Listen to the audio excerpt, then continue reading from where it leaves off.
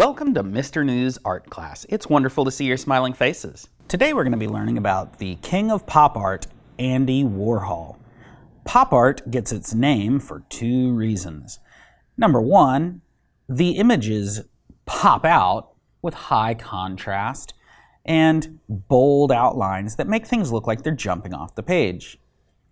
But second, pop art usually includes images of popular people, places, or things.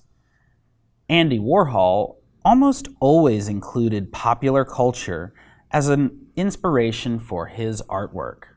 Andy Warhol's primary method of creating art was using a method called screen printing. Screen printing is an extremely useful way to create lots of copies of the same image. Now, the printmaking method that I used for these pictures is super simple and only requires a clear plastic binder sheet that you put a sheet of paper in and some kind of a picture to put in it. You could use a photograph that you've taken, or you could even put a drawing that you've made in there, or really anything would do.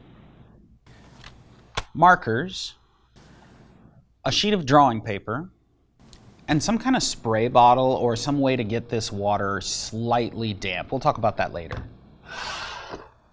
For starters, I want to pick my colors, and I don't want to use all the colors. I want to pick just a couple of colors to work with here.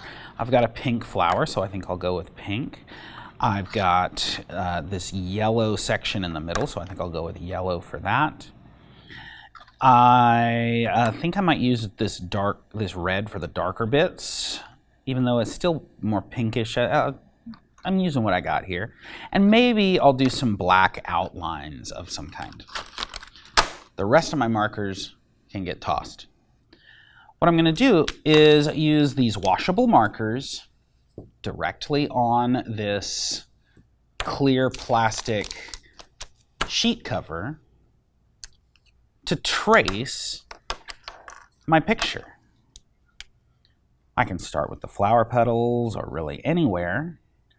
But what I'm doing here is just coloring directly on top, tracing, taking my time to get nice and neat inside the lines, and just filling completely with color. Notice how I'm using the side of my marker, not the tip, because I really want a lot of ink to get onto this transparency. You notice that it looks a little different than it would if I was coloring on a paper. You can see that the ink is kind of splotchy, and there are some areas where it makes more little puddly looking things, and then there are other areas where it kind of leaves little empty gaps, and all of that's going to be fine. It's actually going to be great. It's going to give us a fun texture when all of this is done. Now, this particular method is a form of what would be called monoprinting. With this method, I'm only going to be able to make one print at a time, so I can't really make 100 copies exactly the same as each other. But the fun thing about this particular method is if I wanted to do the same picture in different colors, I've still got it inside the clear plastic here, so I could just wipe it clean and trace it with different colors and do it again and again and again. All right, so I'm finished now with the pink part. I'm going to go ahead and switch to my darker red for those darker areas on the leaves. And I can't really tell at the moment exactly how much darker that's going to turn out on paper, but that's okay, because part of the fun here is seeing how that final result comes up when you lift the paper off of this at the end.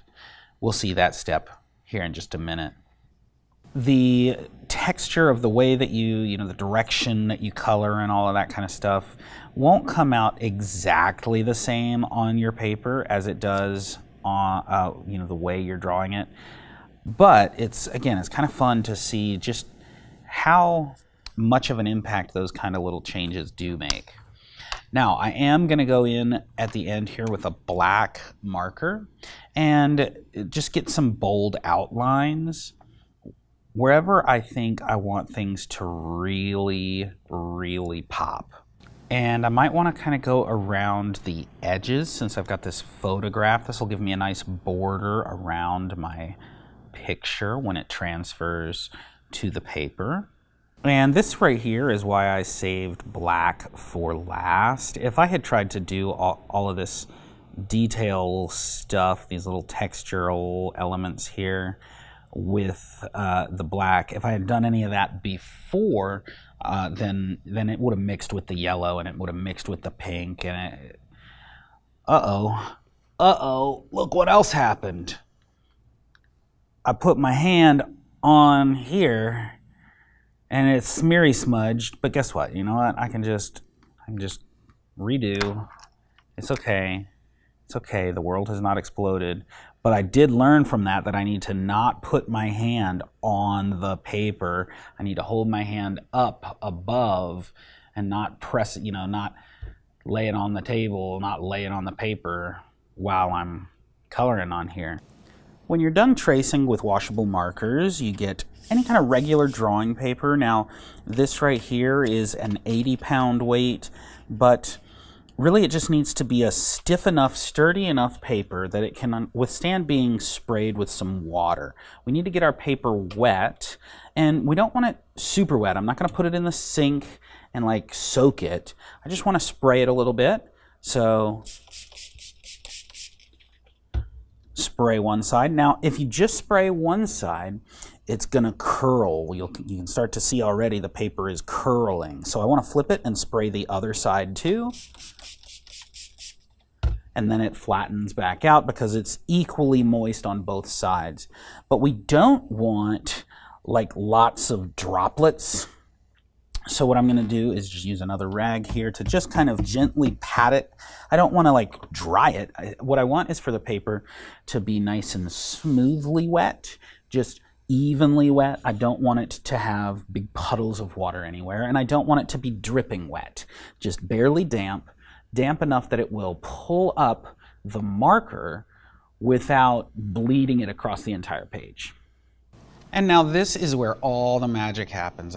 This is my floppy flimsy paper where I've got it wet, but not too wet. And what I'm gonna do is very carefully set this down without letting anything slide. I wanted it to go straight down. And now I'm gonna press it, but I'm just gonna press straight down. I do not wanna rub it. I want to, because if I rub it, then it's just going to smear and spread everything. I just want to press very gently and then lift. Press gently and lift. Press gently and lift. It really doesn't take much of this. All this is doing is pressing so that the water in the paper washes up the ink that's on the plastic sheet and pulls it up into the paper. This is the magical moment of truth where we see how our picture turned out. Just peel it off and voila.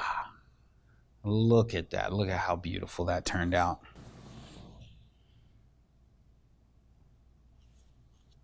I am noticing here that the pink and the red turned out pretty much the same, so there wasn't a whole lot of difference there. Maybe I could, if I was going to do another copy of this, I could do maybe pink and purple instead of pink and red. Or maybe I could just completely change the colors. Like this is a pink flower, but maybe I want to do it blue. Maybe I want to do it purple. Maybe I want to do it green. It could be anything. It doesn't really matter. Anyway, that is a mono print. This paper can be set aside to dry, and this can be with just a damp rag, not like, drippy wet, but just slightly damp. You can wipe up all of that ink that's left over, and you're ready to either make another copy of the same picture or trade it out for a different picture And here comes paper number 2, laying it down again ever so gently, trying to be very careful not to let it slide back and forth. Gently patting it, gently pressing it. Now this picture, I used these colors. I did pink outlines for the skin because he's got a very pinkish skin tone. I did yellow for the hair and the eyebrows. I did blue for the shirt and the eyes, and black for a couple of outlines. Not too much with the black, basically just around the eyes. I really wanted the eyes to shine, really pop out. So now it's the moment of truth. The moment of truth. Whoosh. Oh, I love it. Oh, except I forgot his nose. I forgot his nose. His nose.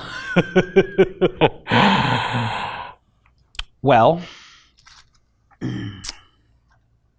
okay. What do I do about that? What do I do about that?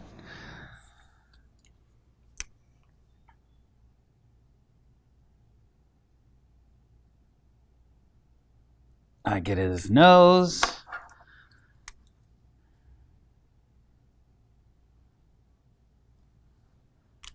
Real quick. Now, it is going to be impossible for me to line up the paper in exactly the same place, so I might end up with like some double lines. I'm just going to play and see how it happens.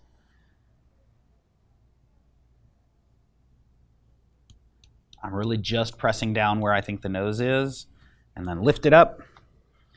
And here's the moment of truth. I mean, it's not terrible. It's definitely not in the right spot. You can see some doublage going on. Like this got doubled. The nose is a little bit too far to the right. But, you know, I could, if I don't like the way this turned out, just go back and do it again. No harm done. Don't want to forget that I need to wipe this clean before I do another one. And there you go. I hope you've enjoyed making some mono prints with me today. I hope you've enjoyed making art that pops out. And I look forward to seeing you guys in the next video.